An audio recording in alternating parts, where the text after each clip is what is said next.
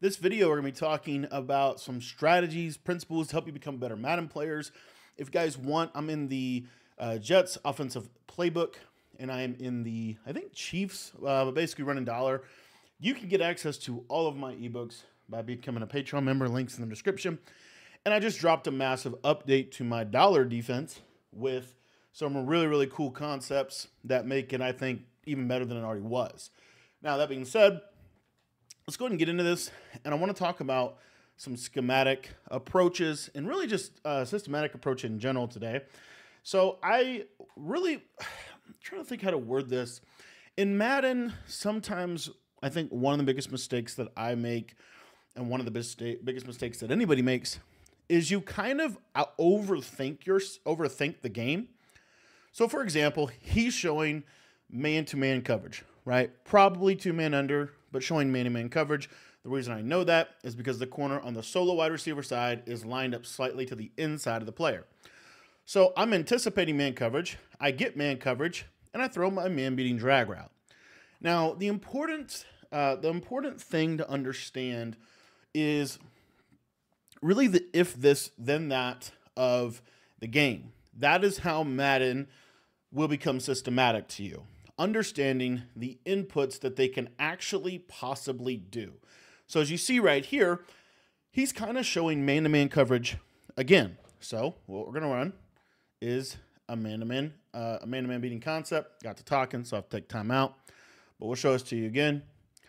So again, showing two-man under, right? So what's the best way to beat two-man under? Well, to split the safeties up the middle of the field, which forces the user. So this is my favorite way to attack two-man under in the game. Now, my first read here, I'm going to look to the right, not open. Look back to my drag, it's open. Had the wheel route late, but bottom line is we just take what the defense gives us, and we keep moving the ball down the field. The important part about this is understanding there is a limit to what your opponent can actually do out of the look that they are giving you. And so part of becoming, I think, really, really good, as I totally missed my touchdown there. I was trying to throw it, and then I thought he was using it. Part of becoming really, really good at Madden is understanding the if this, then that system that the game is truly built on. Now, you see here, he checks into a zone coverage. So what I'm going to do is put a zone beater here to the left side. If he is in zone, he actually stays in man, actually sends some heat out of this. And I should have juked inside and got the first down, but I didn't do that. Okay, so now, same thing. He's showing this could potentially be cover two. So we're going to give him the same look, but we have some more zone-beating routes on the field. Now, we still have man-beating routes as well, as we have a corner route, a post, a drag. First read, we're going to look to the flat. You see that he drifts back. We'll just take what the defense gives us. Again, understanding if this, then that is so important, right? It really is.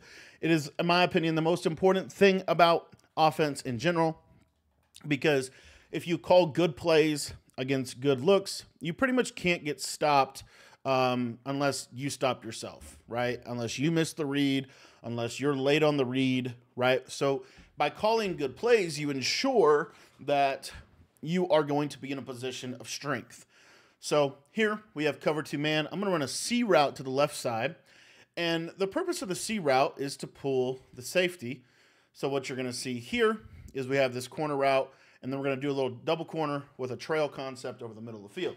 So if he runs man-to-man coverage, we have this corner to the right side. We also have the C route to the left. Super hard to guard that in man coverage this year.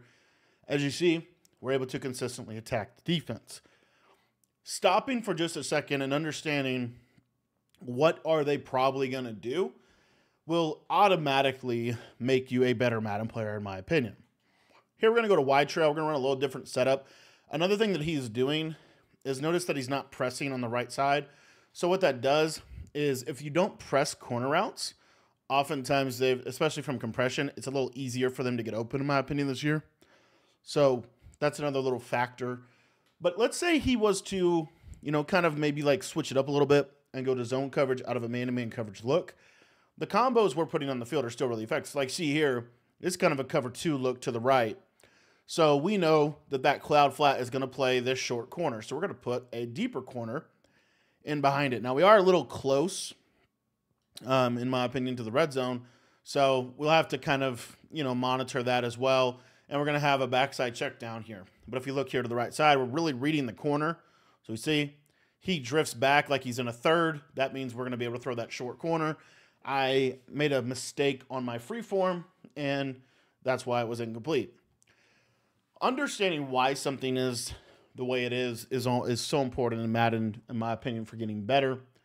You see here, why do we go to the bubble screen there? Well, really just because there's a couple of very specific things you have to do to stop that screen.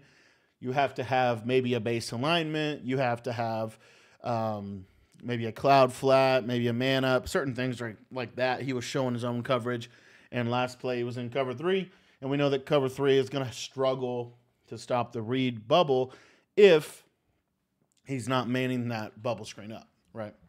Okay, so we're going to take the same kind of thing that we just talked about in terms of the if this, then that approach, and we're going to apply that principle to defense. Because I think one of the mistakes that I make a lot, and I think a lot of people make a lot, is really over-adjusting to your opponent, okay?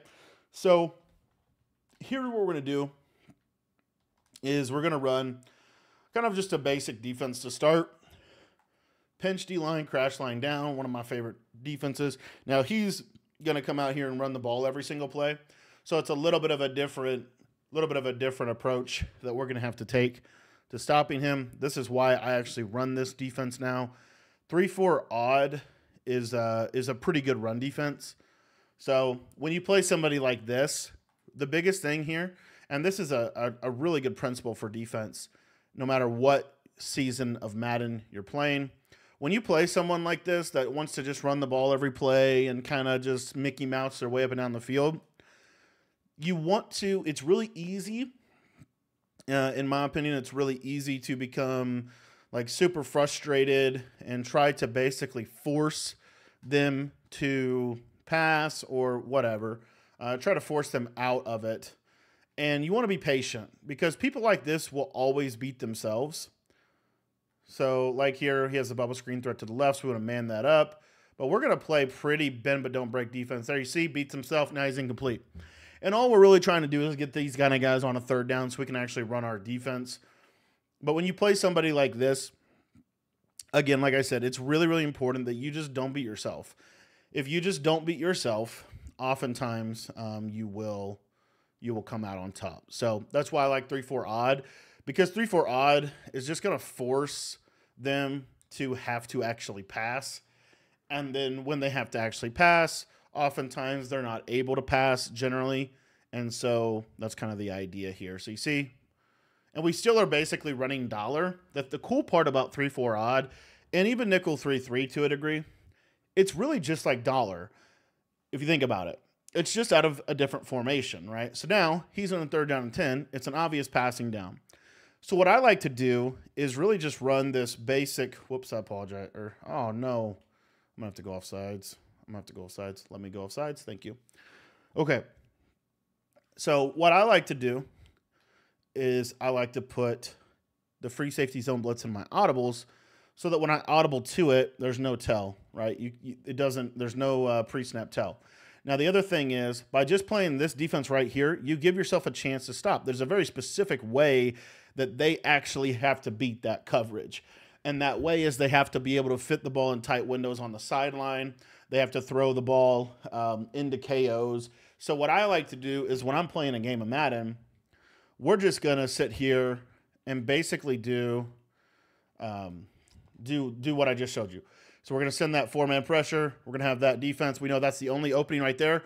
But again, he has to throw into deep out zone KOs. If he doesn't have good route combos on the field, he's going to get bagged. And he's already out of here. So again, that's how simple it can be. We're going to get into another game. We'll talk a little bit more. All right, so we're into the second game, and I want to talk a little bit more about the if this, then that of Madden. Of course, he comes out here in onside kicking. But basically, here's the idea. As a Madden player, oftentimes we chalk things up to randomness. And while there is a certain degree of randomness in the game, the easiest way to eliminate randomness, in my opinion, is to control as many variables as possible and to isolate as few players, or for lack of a better word, isolate as few variables as possible, right? So to try to only change one or two little things at a time, as opposed to trying to change everything in a time, right? So here we have this. He has a backed off corner on the left side, really not showing any threat of pressure. So what we're looking for here is that slot. He actually goes with a kind of a double Mabel. I had the R1 wide open, but for whatever reason, I got absolutely shedded. Control the variables, super, super important, right? You want to really this is something that I'm trying to do better myself. You want to be as specific as possible. So in my progression here, so you see here, R1, get a nice pass lead over the top. And as you see, off the bat, able to beat double Mabel coverage.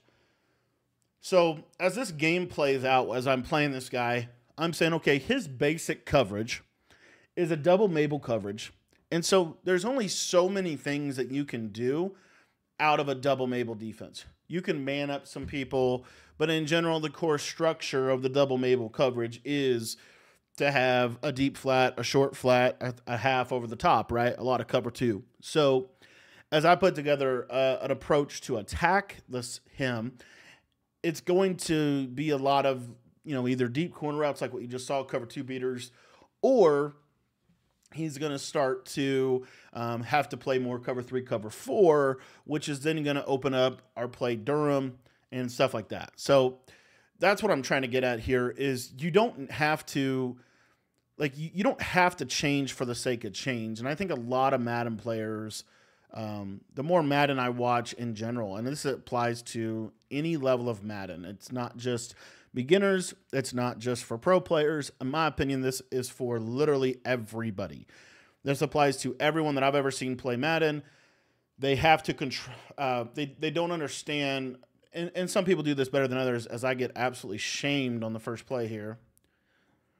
Controlling the variables is so important because it's easy to come overwhelmed if you're trying to figure out what every single individual player is doing on the field in terms of reading the defense, or on offense, or if you're playing defense, if you're trying to stop every single route that is possible, right?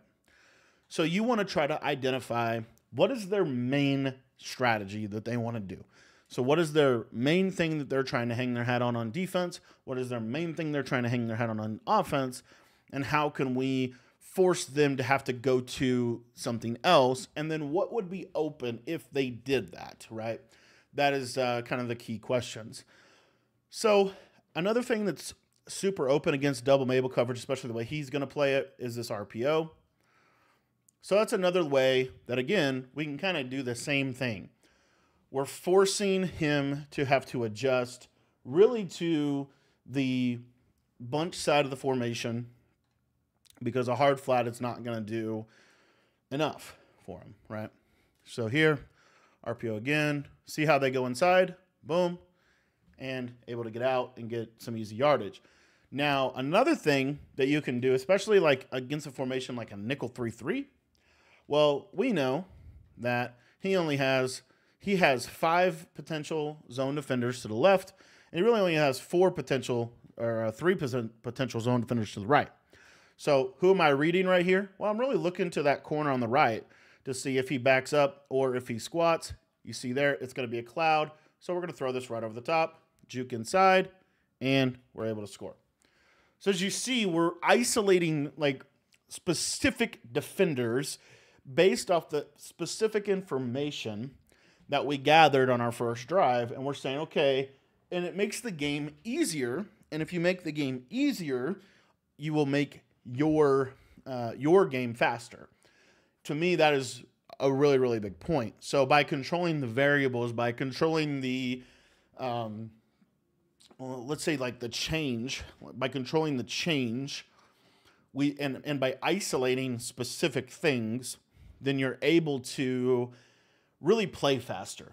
It results in you being able to play faster, you being able to execute better, and it really just makes the game a lot more simple than you might think that it actually is, right?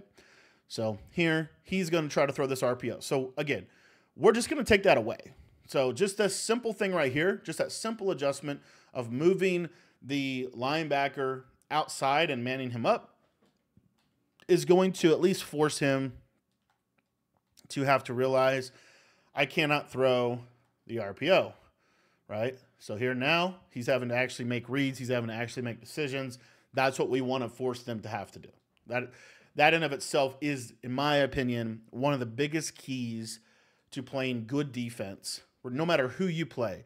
I don't care if you're playing the best Madden players in the world or if you're playing a beginner Madden player. You have to force them. You have to take something away. You have to take something away. So like right here, this is a pretty basic defense, right? What does it take away? It takes away the snap throw to R to triangle. We're going to heat him up with some pressure, see if he's blocking the blitz. Even the basic, what a lot of people don't understand, I'm going to call time out right here. I want to get a stop.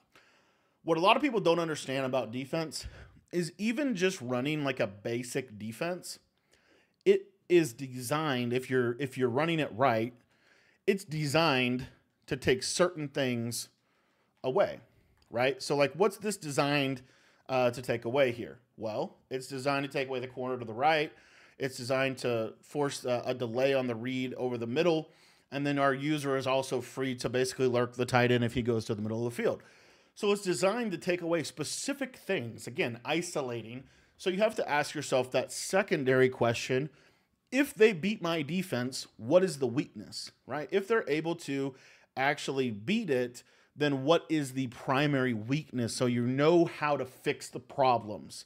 That is the core of good defense, in my opinion, is understanding every defense has a weakness. And in my opinion, every route combination has a weakness, right? Or there is a way to pretty much stop every route combination. Every formation, every offensive formation has a weakness, an inherent, in my opinion, weakness. So how do we isolate what that formation is weak at and take advantage of it for our purposes? So here, 3-4 odds. So what am I doing? I'm looking at the corner on the right. If he sits, I'm handing the ball off. If the corner backs up or goes to the inside, then I'll probably throw the RPO. See how he sits right there?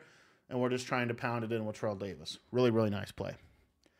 So again, there's a read on everything. And that is, again, mastering the if, this, then, that in Madden and controlling the variables will automatically make the game faster and make you a better Madden player. Thanks for watching the video. If you want to check out the ebooks, links in the description.